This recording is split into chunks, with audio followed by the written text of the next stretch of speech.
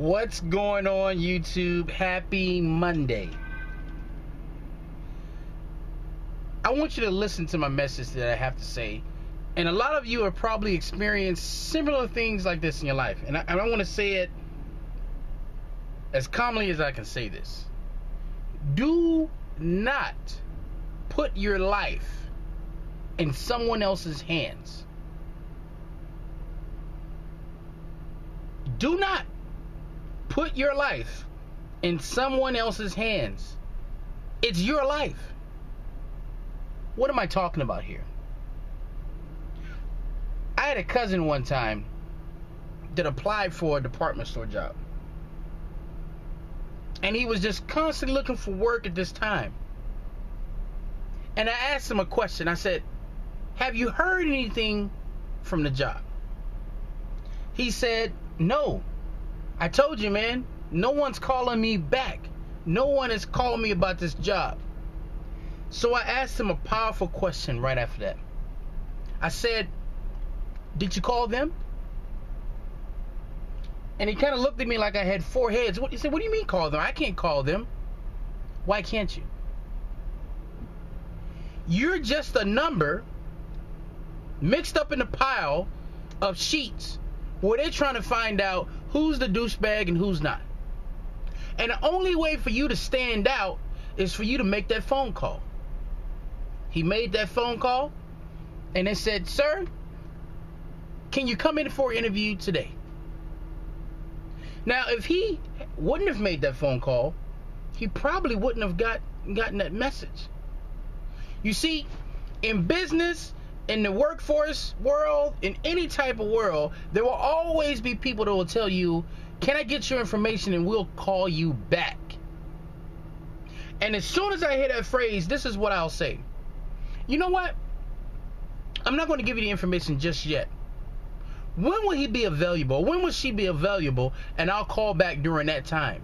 Because you have to understand, sometimes when you walk in organizations, that little cubicle that's right in front of you, that's the offensive line right there. They're blocking the key player who's behind them from really seeing you, from talking to you. But you have to find a way to maneuver around that offensive line and get to that key player. I don't take no for an answer. I don't take, well, he'll get back to you. No. There's many people he needs to get back to. I will get back to him or her. You see what I'm going with it? I don't put my life in someone else's hands. Because think about it. That person that you may need to talk to has family issues they need to take care of. They have to take the kids to the soccer game. They have all types of appointments and people to meet in meetings and meet during the day, right? You think they're really worried about some piece of paper or some person to say, hey, call me back? No. And then when I call them back, this is what I say. Look, I want to take 1 minute of your time, and then I get to it. I don't waste time. I get right into it, tell them what I need, and bam. And a lot of times, by me making that simple choice of saying, I'm not going to have you call me back, has put me to the top of the list many times. You see, in this world, you have to take what you want. You have to become that nuisance to be like, man, I'm tired of this guy calling me. What is it that you want? This is what I want. Oh, that's what you wanted? Yeah, that's what I wanted. Okay, no problem. Come down to this time. Okay, great. You got to be that person. I've heard it far too many times where people say, well, I sent them a message and it's been 2 weeks and I haven't heard anything. And I don't want to call them because I don't want to bother them. Bother them. If you think what you need in life is urgent, bother them. Let them know that it's urgent. Let them know that you need that particular thing. Because I can guarantee you right now, some of you who are watching this video has fell victim to that. You have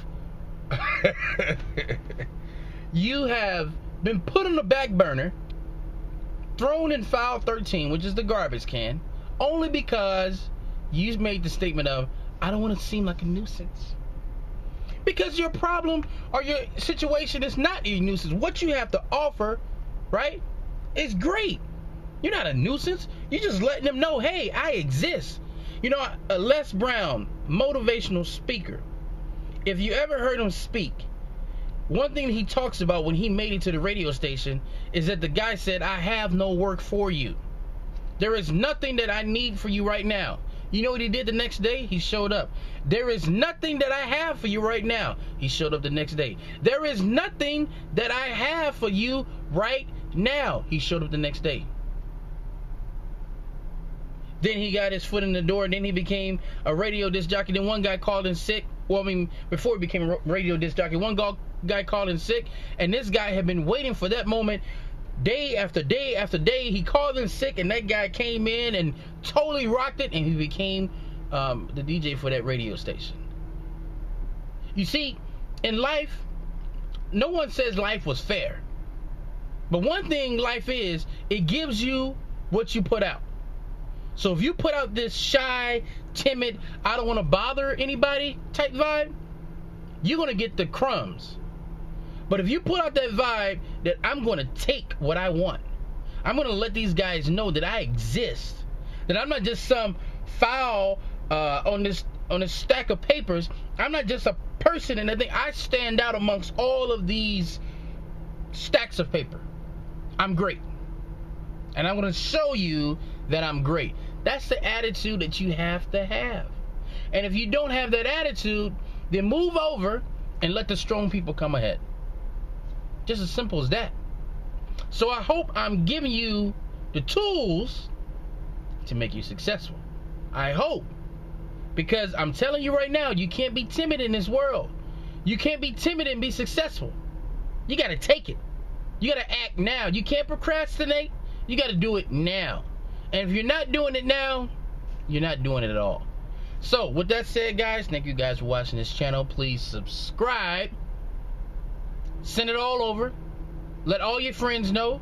Post it on the Facebook. Post it on your Twitter. Get your Twitter. Your Twitter. Let everyone know that this exists. And until next time, guys, signing off.